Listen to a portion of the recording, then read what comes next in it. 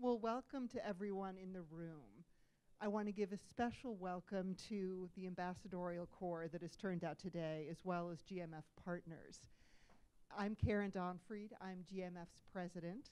And I want to say that along with welcoming all of you in the room, we are live streaming this event. So I know that in the US, there are particular audiences in Minnesota, Indiana, and Massachusetts that will be watching, and we know there will be a very large audience watching in Europe, because there's such tremendous interest on both sides of the Atlantic in how the transatlantic trade and investment partnership will move forward. And we couldn't be more delighted than to be joined by the Congressional TTIP Caucus. And I want to give a very warm welcome to Congressman Paulsen, to Congressman Young of Indiana, and to Congressman Keating of Massachusetts. And we have the proverbial empty chair, which we think will be filled by Congressman Neal, but he got detained on the Hill. And I know the very difficult schedules that the three of you have. And so the fact that you've made time to speak with us is very much appreciated. You've received the full bios of these members of Congress in the invitation. So I just want to say one thing about each one. And I'm going to start with Congressman Paulsen, because he is an alumnus of GMF's Marshall Memorial Fellowship Program. And he is our first alum to serve in Congress. And we know that Congressman Paulsen is always a trendsetter. And we know that's going to be true on this as well. Congressman Young served as a staff member for former Senator Lugar, whom we are proud to call a senior transatlantic fellow here at GMF. So we appreciate that bond to Congressman Young. And Congressman Keating has a long-standing relationship to GMF, and in fact, one of his early trips to Europe was with us. So it's wonderful for all of those reasons to have them on the stage. And I know that all of us were watching the State of the Union last night, waiting for the mention on trade. And the president did not disappoint us. And in fact, he called on Congress to give him trade promotion authority. And in his words said, we need it to protect American workers with strong new trade deals from Asia to Europe that aren't just free, but also are fair. And GMF has been working on TTIP because, of course, it's so important to strengthening transatlantic cooperation. And we've worked on it in terms of publications and research and events. But I know that you're not interested in hearing our views. You're interested in hearing their views. So with no further ado, I want to pass the mic over to our wonderful moderator, Bruce Stokes, who is the Director of Global Economic Attitudes at the Pew Research Center and also a non-resident fellow here at GMF. So with that, Bruce, over to you. And thank you three so much. Thank you, Karen. And it's a pleasure and a privilege to be here. And I think the size of this audience and the quality of this audience suggests that the interest in this topic in the transatlantic community here in Washington. I do think we should remind ourselves that this is possibly the single most important transatlantic initiative since NATO expansion a decade ago, and it is arguably the single most important transatlantic economic initiative since the Marshall Plan. So I think it's very fitting that we're here at the Marshall Fund having a discussion about this. I'd like to thank our participants. It's great to have a bipartisan discussion about this issue. I think truly, this is one of the bipartisan issues that Congress and the White House can work together on. Certainly, our polling data shows that there is broad support for a free trade agreement between Europe and the United States. The poll we did in April of last year showed that 53% of Americans thought that a free trade agreement between the U.S. and Europe was a good idea. A Eurobarometer poll that came out in November of this year of European nations found that 58% of Europeans across Europe thought this was a good idea. However, these numbers do belie some of the political issues that we want to talk about today, and I think we know our political issues around trade in the United States. Only 39% of Germans think this is a good idea, and that's a big problem in Europe. More close to home here, only 20% of Americans think that trade creates jobs, and only 17% of Americans think trade increases wages. And since one of the arguments that the administration makes, the business community make, is this is going to be good for you, that argument's not working very well. Now, this is trade in general, it's not TTIP in particular, but I do think that this suggests why this is not a slam dunk politically by any stretch of the imagination. Now, with those issues in mind, I'm going to ask the Congressman a couple of questions, then we'll open it up to questions from the audience. I would like to ask actually all three of you just for a brief answer. You're obviously committed to TTIP. You're co-chairman of the TTIP Caucus. But TTIP is a long way from being an issue that Congress has to deal with. And I think it's self-evident that the Trans-Pacific Partnership will come to a vote, even if it does ever come to a vote, it'll come to a vote before TTIP does. When you talk to your colleagues in the cloakroom, if you don't bring TTIP up, do they ever bring it up? Or is it really still a small group of members who actually are thinking about this today? Anybody have a thought on that? Well, I'll go first. First of all, let me just thank the German Marshall Fund for hosting us, for allowing us to communicate also with our European friends that are interested in this issue. And I think you raise a very important issue. Now, some of us have known, I think, that a trade agreement with Europe is the right thing to do. We've been advocating it for a long time. Congressman Neal and I sent a letter with some of our colleagues on a bipartisan level urging the President to make this a priority, which he has done now for the last several years. And the only reason that the Trans-Pacific Partnership discussions are moving forward closer to a vote is because those negotiations are just farther along. And we just want to make sure Europe, because it's a huge opportunity with so much global trade and economic development already and GDP already between our two continents, we don't want that to get left behind. And there is conversation in the cloakroom and among our colleagues, because I think Europe is a very unique situation or opportunity where we have common allies and friends and relationships and values already, and I'll let them speak to that because I think we've all shared that feeling. But it's also an education level where members of Congress that get elected, just as European members get elected to the Parliament, want to make sure that they're looking at all the details and doing what's right for their constituency, and we're doing the exact same thing. Any thoughts on whether it comes up? Well, I do. I think that in conversations with colleagues, I agree with Erik that there's conversations, but it's usually the people that are surrounding the committees of interest. But I think that's a good thing, because in Congress, if there's a lot of conversations about something, it's usually because there's a negative perception of it. Yeah. We're the body that decides what not to do sometimes. And I think that's a positive. And I do want to thank the German Marshall Fund and Karen for her work, and Maya for her work. But getting into the issue that you talked about too, with the support generally through polls, I think that from my own perspective, I'm a skeptic of free trade agreements and trade agreements, because I feel like so many of my colleagues that the U.S. has been burnt by some of those in terms of labor. The President mentioned that last night as well. And this is just so different. And our job is to work hard, and I know this is going to be transmitted to Europe, where there are skeptics right now to this trade agreement, but I'm an enthusiastic supporter of this agreement because of the shared values and so many other issues which I think we'll get into in this discussion.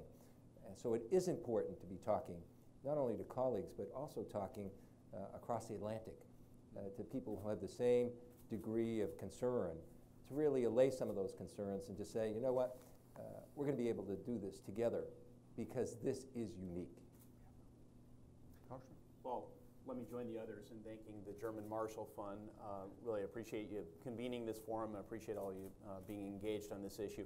I've sensed maybe a small uptick in the chatter about trade generally and about TTIP more specifically.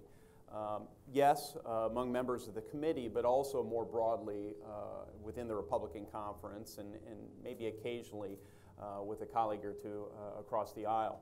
I would attribute that to a couple of different dynamics. One, the security environment has changed. So this is not just, as I see it, an economic relationship that we're trying to strengthen transatlantically, but this ought to be regarded and sold, frankly, as a way to secure our respective countries and regions and our peoples and our way of life, especially as the United States increasingly focuses on the Pacific theater.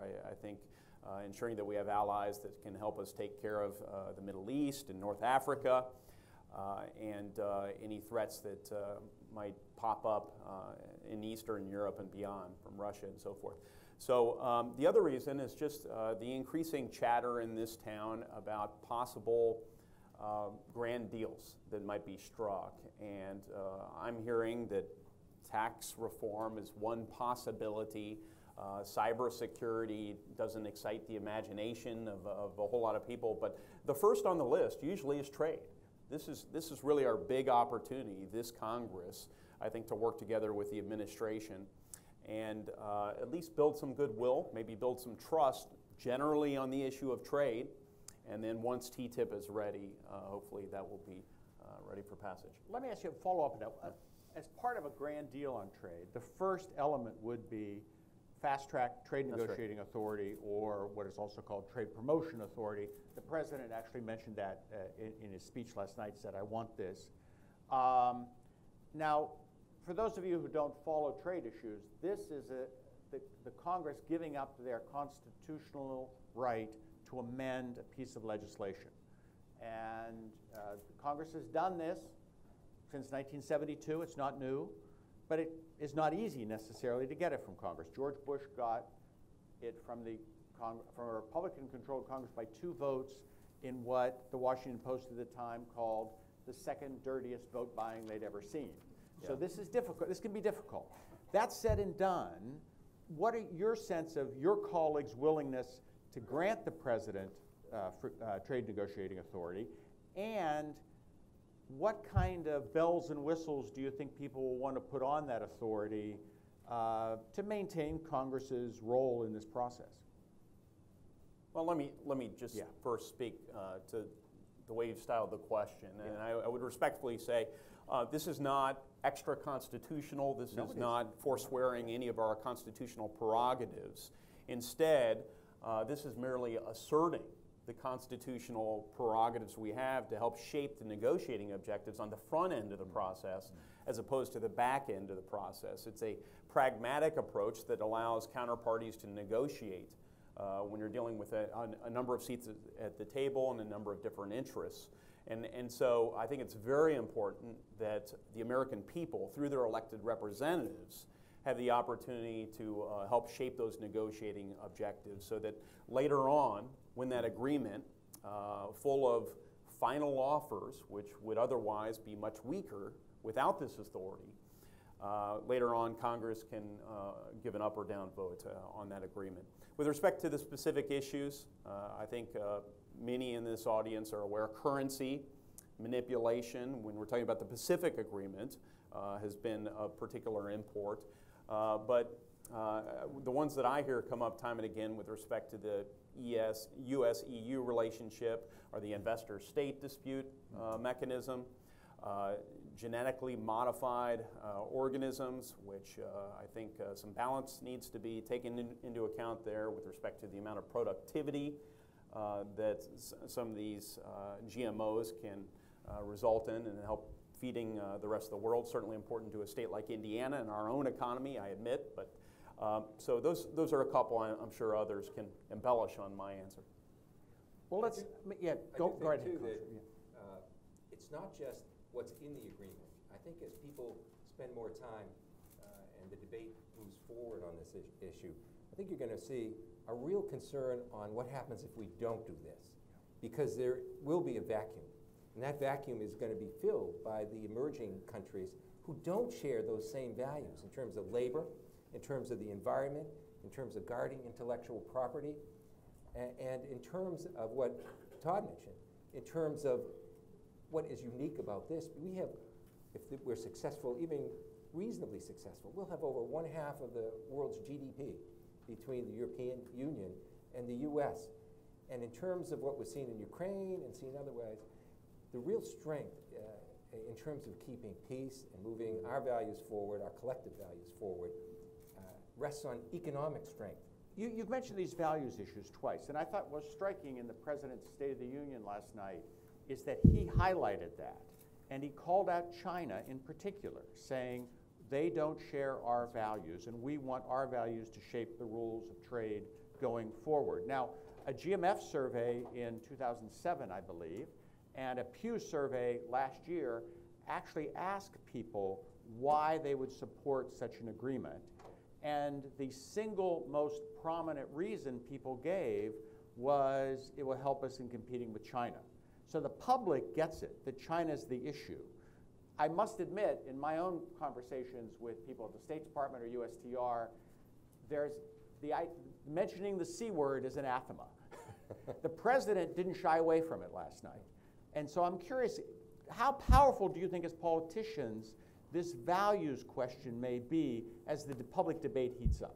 Well, I should just mention, I think a lot of us and the public in general realizes that with this agreement and these negotiations going forward that this is our opportunity to streamline regulations, facilitate trade, the movement of goods and services, and more than anything else, if we can set those high standards and have a high standard agreement, then all the other bad actors around the world, right, are forced to follow these higher standards, and that's where we can lead forward. And so China and some others that have been, throwing their weight around and are growing economically, and maybe don't play by the same rules on some issues, intellectual property and others, we need to make sure that we are leading here, and that's where our common interests are with Europe. And I'll just mention Trade Promotion Authority.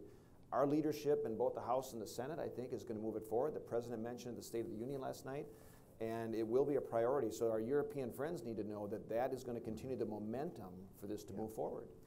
I guess very quickly, we often speak when it comes to the world of trade about regulations, about standards, about dispute resolution mechanisms. Ultimately, those are just manifestations of our view of the world, of our values, right? The way we shape worker rights, the way an economy operates, the way we resolve disputes. So this, in the end, is about economic liberty. It's about freedom. And to the extent, as Erik said, those regulations can be of our making collectively with the European community. I think that's to the advantage of all of us. Exactly, and look at our starting point right now. I mean, with the European Union and the U.S., we're already each other's great trading partners. This is nothing new. But together, the influence on the rest of the world is something that's extraordinary. I mean, we share a belief in the rule of law, of transparency, of due process, which notably some others don't share. That's right. And it does seem to me that's part of what the President seemed to be getting at. Now, I'm curious on the question of transparency, for example. This is a huge issue among the critics of the trade process in general. There's not enough transparency. Now, I would point out to you that as members of Congress, you have a right to see everything. I dare say USTR will come running to your door if you ever ask for a briefing. At least they claim that, and I think the numbers tend to bear that out. So what more transparency could possibly be available, and isn't there a danger if there's too much transparency, we give away our own bargaining positions and our own bottom line in a way that really disadvantages the United States? Well, I think that there's a concern on both sides of the Atlantic about too early in the process drawing red lines. One of the things we've been able to do with a fresh start is keep a comprehensive view of this. Those other distinctions can happen during the process, but we don't want to limit the ability to make this successful. And I think that transparency is critical. It's critical to me as a person who has some past misgivings about other trade agreements. But this time, I think, because of the entities that are involved, it's going to be more transparent. We will set a standard higher in this process, I believe, with the European Union and the U.S. of transparency than there has been in any other trade agreement. I'll just take this opportunity to commend USTR in making available different documents, in being transparent. But I also think that USTR, it's a very small entity, and they accomplish a whole lot, at least history indicates, with that fairly small staff. And to the extent that the President uses every means at his disposal to let other colleagues know that these things are available, that would be most helpful. And to the extent the President continues to push for trade promotion authority in a very vigorous way, unlike what he's done in the past, I don't say this to sound critical, but I just think it's imperative that the President continue to push for TPA, then I think we can succeed on some of these trade fronts. Now, one of the issues the Europeans are pushing on is to include an energy chapter in TTIP. Now, we're awash in oil and natural gas, but we seem to be resisting putting energy into the agreement. At a time when we really would like to help the Europeans reduce their dependence on Russia for geostrategic reasons. On the other hand, you're members, you have to go back and talk to constituents. And if we export more of this oil and gas, if I were a constituent, I might say, well, does that mean my home heating oil prices are going to go up? Because if they do, I don't like this idea. So what's your vision of how we should treat energy in this? Because the U.S. has basically said it's not in there. And what do you hear from you and your colleagues as well on this? Well, I think you'll see some discussion on energy being included in this. There's a huge impetus from, I think, the business side of the U.S. To go ahead in that direction. There's certain things that will be done, having the ports accessible for natural gas. Some of those things are still in the process of being done. But here's something that I view from maybe a different view than most people. I think as a huge proponent of renewable energy in the long term for our country, Europe is way ahead of us in those initiatives. And I think we can prosper as well dealing with that back here. So I think there's a mutual benefit in this. And one of the things that I think that isn't discussed enough is the fact that we can benefit by Europe's progress in renewable energy. You know, we typically don't have an energy chapter in trade agreements because it's traded like other commodities, you know, it just is traded. And it's certainly an area that's ripe for collaboration, given, as you mentioned, the larger strategic issues with the Ukraine and Russia, and making sure that energy is going to be supplied to Europe, for instance. And look, I mean, I think many in the United States are having this conversation now about more energy exports, and Europe needs to go through that conversation about recognizing the advancements in technology and what exists out there to access more energy resources, whether it's renewables or other fossil fuels in different ways. And that's what we're experiencing in the United States right now, and Europe is going to go through that discussion too. Well, let me ask you another question about a disputed element of TTIP, and that is the investor-state dispute resolution mechanism, which for those of you who don't follow this closely, there is in almost every free trade and investment agreement written over the last 20 or 30 years, a clause that says that if you are a foreign investor under this agreement and you feel that your rights, your investor rights under that agreement have been infringed, you can appeal to a special panel to resolve this dispute. There have been horrendous examples, I would say horrendous, I'll editorialize here, of companies trying to abuse that right. On the other hand, what's not acknowledged by the critics is that almost every one of those things fails. But it's become a huge issue in Europe. The Germans invented this, by the way, and they're probably the most upset about it now. And it does seem to be there's an issue here where the American business community says, we want our rights protected when we invest in other countries.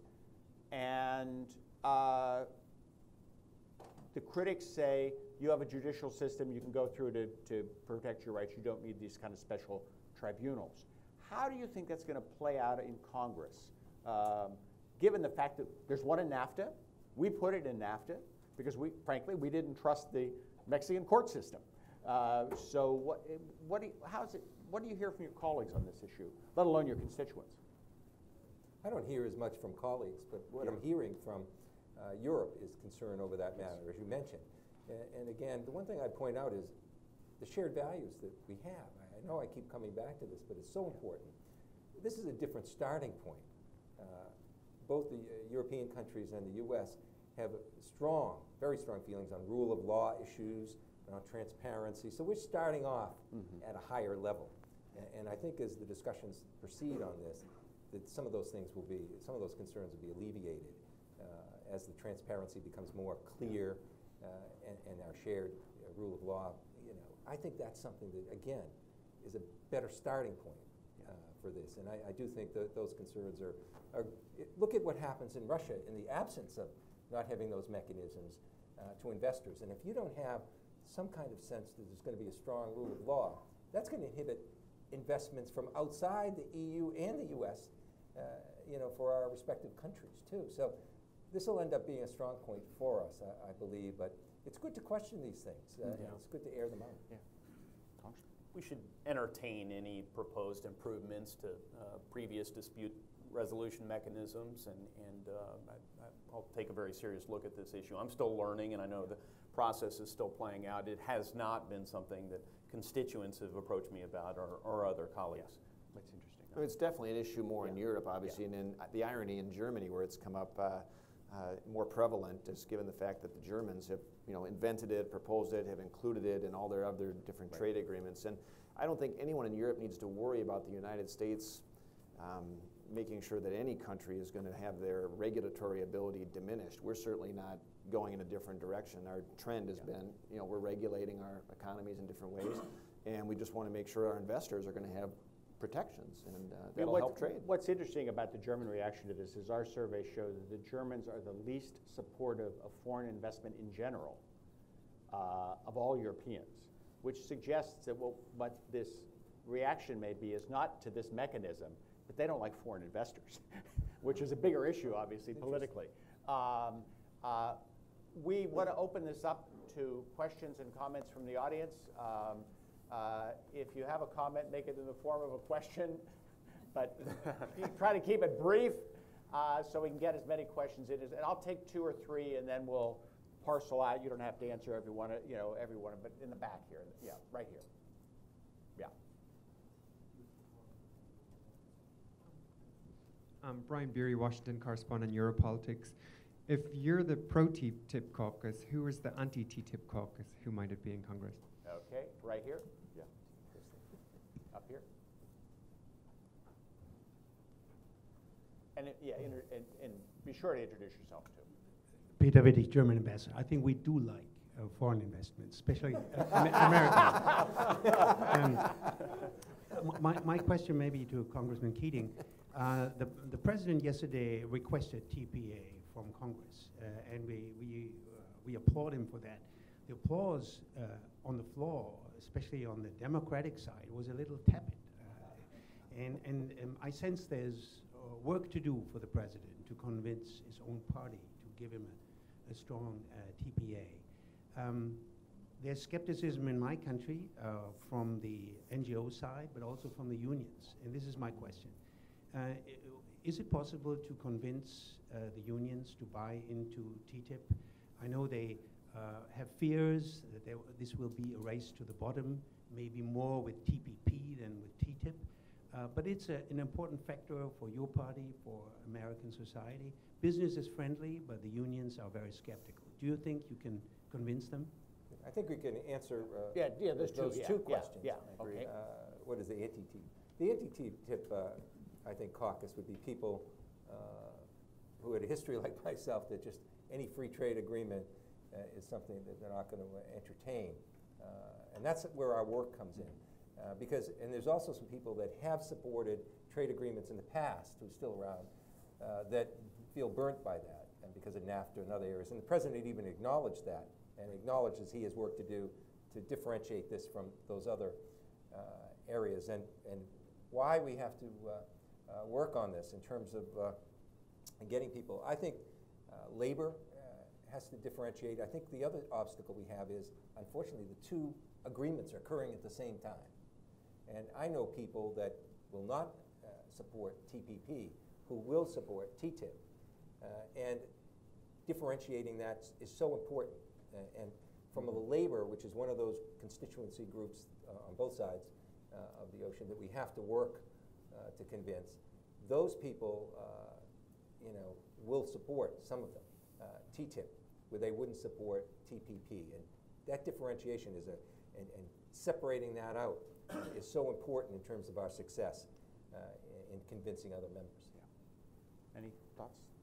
Well, I'll just mention, I mean, our folks and our friends in Europe should realize this is a bipartisan issue. I mean, again, you got the administration working with members of Congress, both sides of the aisle, moving a trade agenda forward, is particular around TTIP, and you can see that actively happening.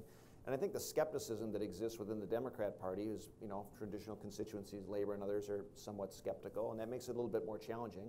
But the president's been pretty firm, now mentioning this in several of his State of the Union speeches, that this is the right thing to do. And look, I think there's no anti-TTIP caucus other than it's an education opportunity. And what we're doing right now as members of the co-chairs of the caucus, we're sending out a weekly just notice to all members of Congress, giving them a fact of the week. You know, what does TTIP mean? It means X number of new jobs in your district, X number of growing the economy this much, both in Europe and the United States. And so it's kind of a myth-busting, you know, opportunity. It's an education level, and that's moving forward. Yeah, and again, if I could just, one other point is the fact that let's not fool ourselves. If we're not in control of the entire global economy here, and if we don't act, these issues are going to go along and be dealt with anyways. Europe's negotiating with China. I mean, these issues will be resolved one way or the other, regardless of what Congress does or regardless what occurs in the European Union.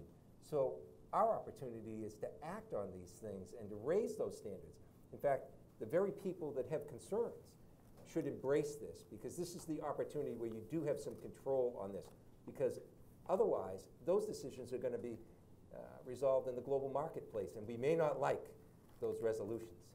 And I do think one of the issues I know that the British Foreign Minister raised in a speech here late last year was the issue that the window of opportunity for doing this may close at some point. That in many things that deal with diplomacy and trade diplomacy in particular, if you can't fix it today, you kick it down the road, might get easier tomorrow. The circumstances are going to change in 10 years. And it's not at all clear, as you say, that we will have the leverage to shape these things the way we may have the leverage. We may not have the leverage now, but we certainly are not likely to have more leverage 10 years from now. Yeah, right here. Thank you. Jim Berger from Washington Trade Daily. On TTIP, it's very early in the process, especially the congressional process, but isn't a real measure of a good agreement in TTIP going to be how far the European Union moves on agriculture? Could Congress pass TTIP if the European Union sticks to its red lines on the issues of GMO and GIs and hormones? Right here. Petr Gandalovic, Czech ambassador. Very much the same thing. Obviously, TTIP is much more about standards and certificates, much less about tariffs, which makes it less understandable for the general public, because obviously everybody can imagine a tariff on a goods rather than standards.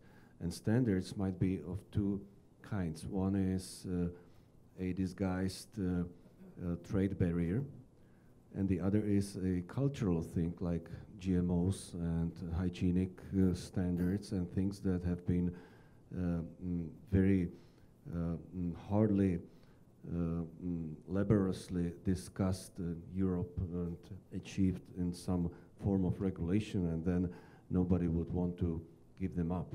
And the same thing is something that in America it's understood as whatever, like a matter of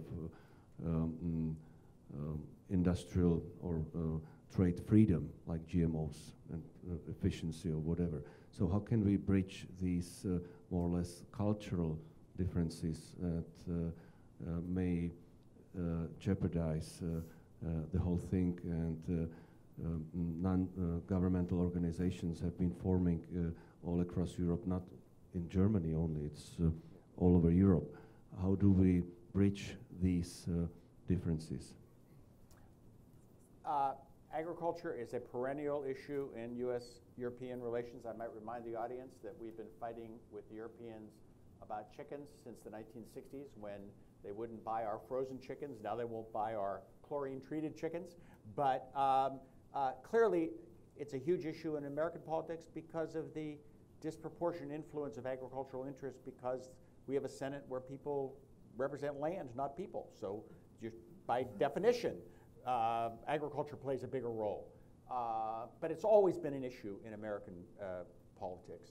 How do we finesse these agricultural issues, especially when they're really now rooted in cultural, maybe in cultural differences, maybe some of it's protectionist, but some of it's just cultural. Any thoughts on that?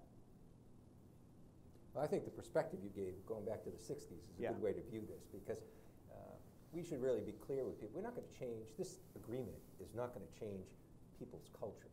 As powerful as it might be economically and how it can benefit everyone involved, it's not going to be that much of a change to change cultures. And I know in our own country, I mean, in my own, in my own family, we decide what foods to buy, what foods not to buy. And I think those situations, that individual choice that people have will be preserved regardless how these things are resolved.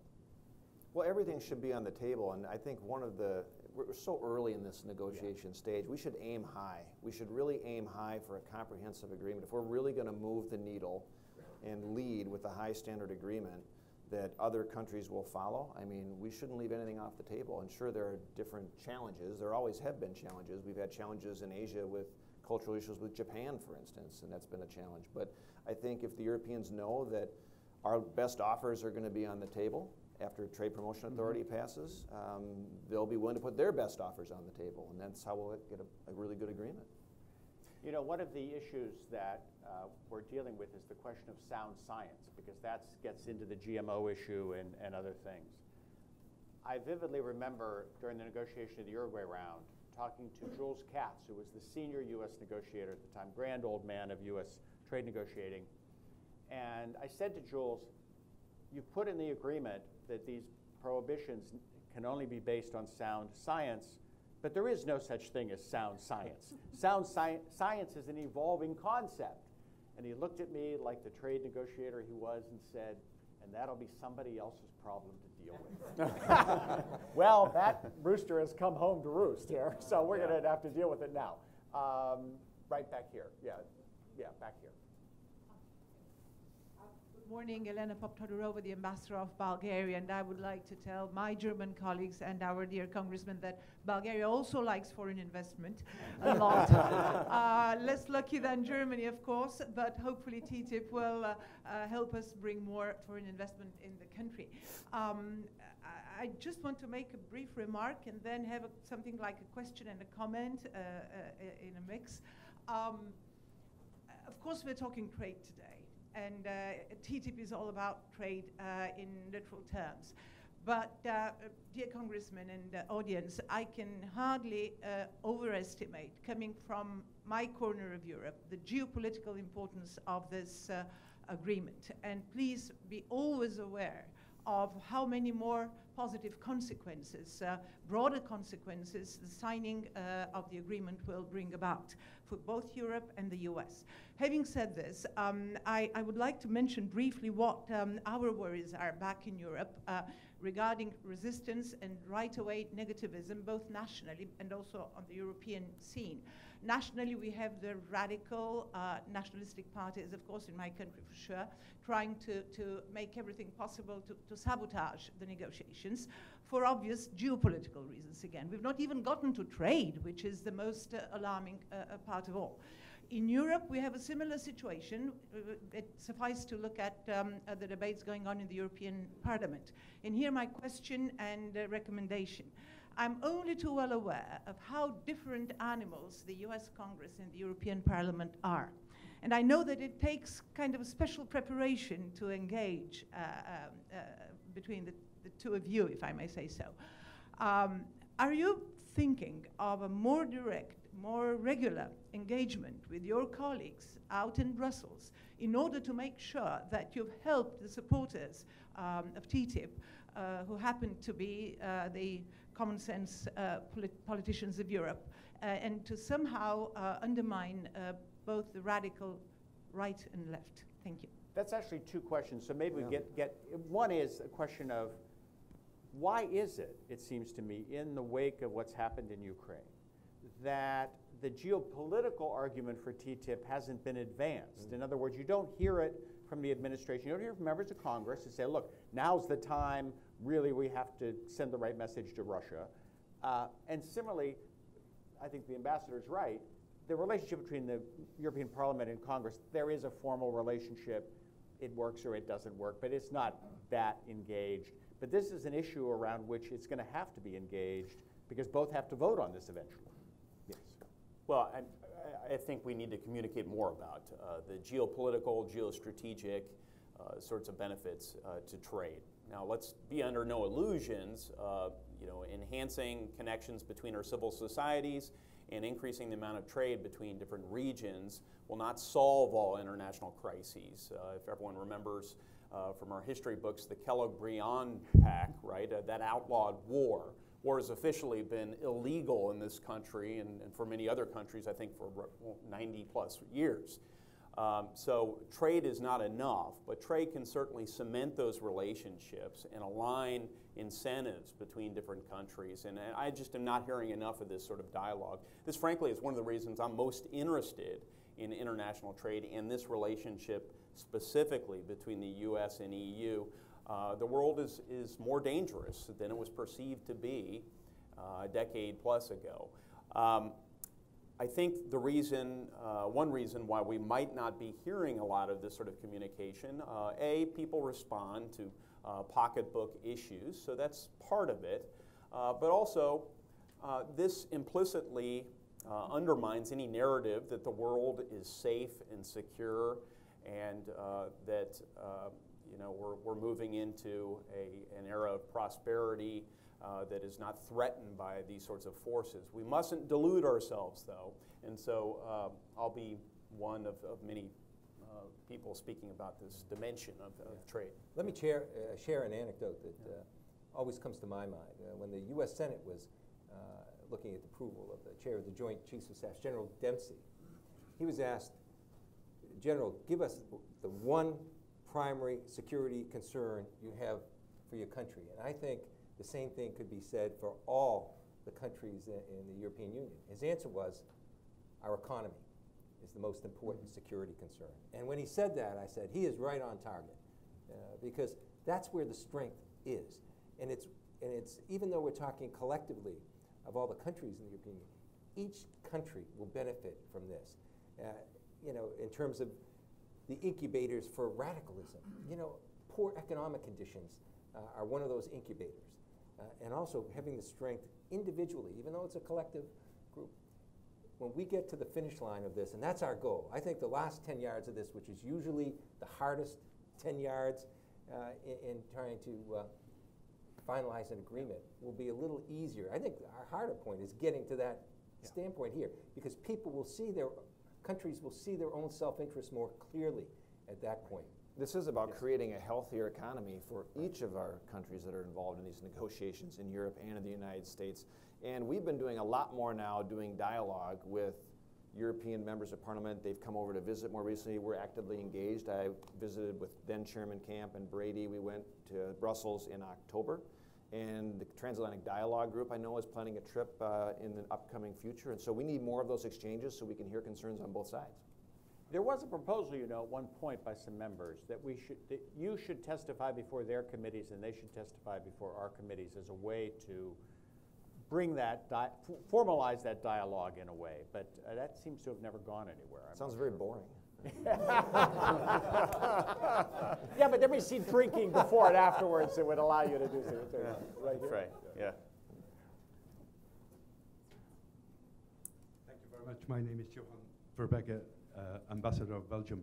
A very short question. In some quarters, there is a concern that given the fact that next year, 16, we are in an electoral year, that time is short, that TPP will be rounded off before TTIP, and that perhaps both the Congress will have to show that it can work constructively on an issue, and TPP would be the kind of demonstration that that is the case, that the President needs an element of legacy, TPP would be the case, and TTIP, which, as you rightly said, is a much more complicated negotiation because it's a higher level complication, may simply fall off the road on the sides, either because we leave it, or else we take pleasure with a kind of half-baked treaty.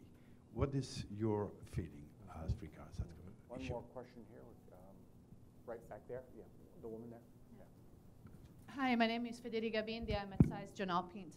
Yesterday, when President Obama was mentioning TTIP, my first reaction was like, yay! Then the narrative he used was of course, he was talking to an American public, and it was a very protective one, the one you mentioned as well. So my second reaction was like, this is going to be trouble in Europe, because you know that there are lots of people opposing TTIP in Europe with no scientific basis in my mind, but they still do it.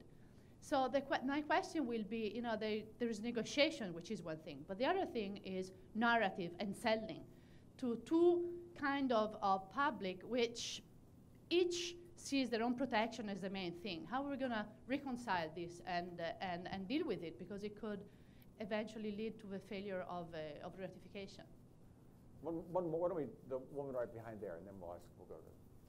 Hello, thank you. Melinda, St. Louis public citizen. My question was about the transparency that had been raised.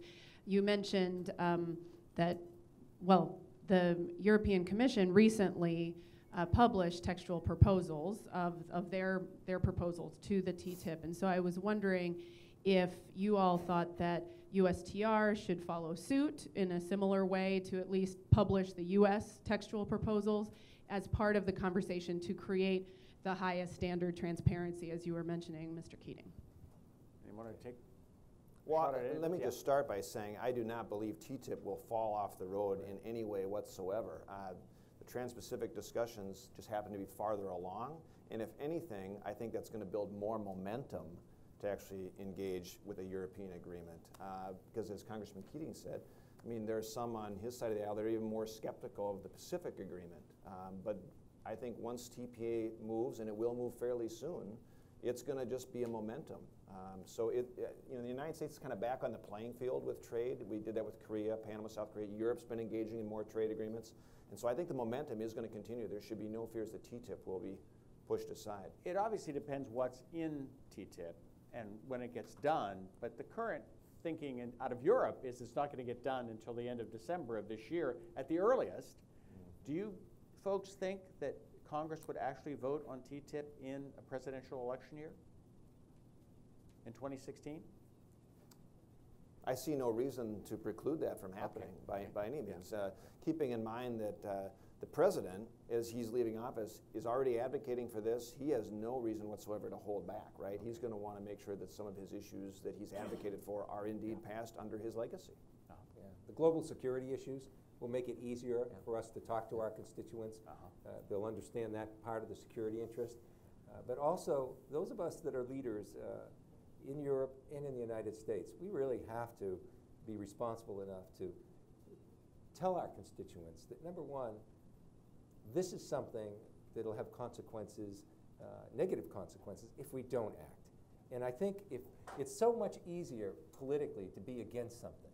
You can vote no on things, and then if they succeed, people will forget it. So it's easier to vote no. It's a safer course. What we have to do, and that's what I really want to thank the German Marshall Fund for raising the level of information on this. We have to make people aware that there's a decision to be made. We make it, or the emerging markets and those influences make it. And that's the choice we have. If we go to our constituents and say, here's what the choice is, we'll be better served and there'll be much better support. What about the specific question about releasing the actual text of our proposals in a transparent way to the public? Do you support that or oppose that? This is a matter of first impression, and certainly compelling. I'll give it some more thought. Generally, I err on the side of transparency. Having been an attorney that's negotiated various agreements, though, I do understand the sensitivity of negotiations like this. So first and foremost, I think what we need to do is make sure that we don't establish processes or procedures that would sink the entire negotiations. Members of Congress can continue to consult with their constituents, and diligent members of Congress, I think, will review the texts and the draft agreements as they become available. But I'll give greater consideration to your and proposal. And it's also one of the reasons why we have a TTIP caucus. Yeah. Because we're privy to that information and we can speak as a caucus, and it provides a separate entity to do this. So that's one of the benefits. And just to make it clear, members of Congress have access to this. USTR will come up. I've reviewed documents. It's available for anyone. So. Yeah. We'll do like 2 more questions because we only have a couple more minutes. Right here.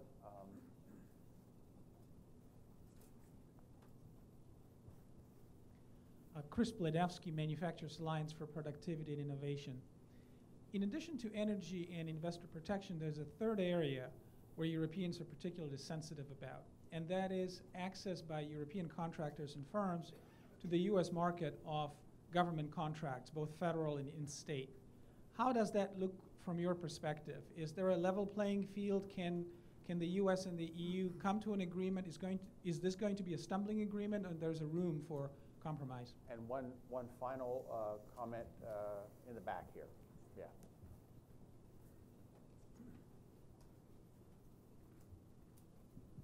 Hi, thank you. My name is Ben Hancock. I'm a journalist with Inside U.S. Trade. I just wanted to ask a little bit about what you all are doing right now to raise TTIP on the radar of your colleagues. I mean, you mentioned that obviously TPA comes first. And Congressman Keating, you talked about the difficulty in trying to delineate TPP and TTIP. Well, TPA and TPP are viewed together right now. How is that posing a challenge to you? How do you tell people that, you know, we're giving TPA for TTIP as well, not just TPP, maybe down the line at some point? I wonder if you guys could address that. What about the question of public procurement and then like messaging with your own colleagues? So I personally am uncomfortable carving out any sectors of the economy and saying this will not be on the table for negotiation. So I do understand there are sensitive areas, national security, technologies, and hardware, where there may be some exceptions to that overall rule. But I would even go further than is I would imagine being contemplated. So as the United States subsidizes the research and development costs for things like pharmaceuticals and medical devices for Europe, and Europe receives favorable pricing, I'm in favor of pricing freedom. So my preference would be to open up the healthcare sector as well. That strikes me as being advantageous to the Europeans as well as Americans. And our European friends also need to know it's a challenge because our constitutional system is set up where the federal government cannot tell the states. You know, the states have their own autonomy on many issues, right? And so that's our challenge here, but that should all be part of the discussion, for sure. And our own Department of Commerce, for the last few years in particular, have been trying to open up to products on the private side, products that had exclusions because of defense reasons, that no longer really have those reasons or the rationale behind it. Perhaps this will be something that propels that movement forward so there can be more investment, because we have things that, products that are protected by that are really out in the marketplace and have nothing to do with security anymore. Yes, go ahead. So on this matter of pricing freedom, I saw a little chatter amongst some people out in the audience here because perhaps you hadn't considered it, and that was the reason I brought it up. I wanted to generate some conversation, but there are Medicaid programs, and that is our low-income health insurance program across the country. These are managed at the state level, that are making very tough life and death decisions about the provision of expensive pharmaceuticals to our own citizens, where Europeans have price-preferred access to these very same drugs. These are serious but tough conversations that I think people who share a value in life and quality of life ought to be having. And I know the one other question, just on the communication side, is that, you know, again, sending a fact of the week out is something we're trying to engage our colleagues in, and I'm not sure what other communication we can do other than rely on other foundations. Bertelsmann Foundation, others have done a good job of explaining the economic growth that'll happen in our own individual districts. You know, 3,000 jobs in my Minnesota district alone, just from a successful TTIP agreement, and those are our communicating points.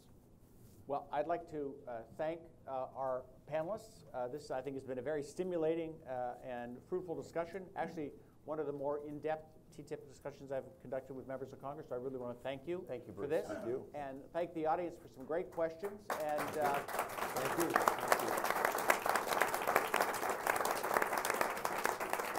I'd like to also thank the German Marshall Fund, as the Congressman said, for hosting this. This is the first in what will be many discussions about TTIP, because unfortunately, the negotiation's not done yet, so we're going to have a lot to talk about before it does get done. Questions get harder along Yes, the way, I think. Exactly. Yeah. Thank you.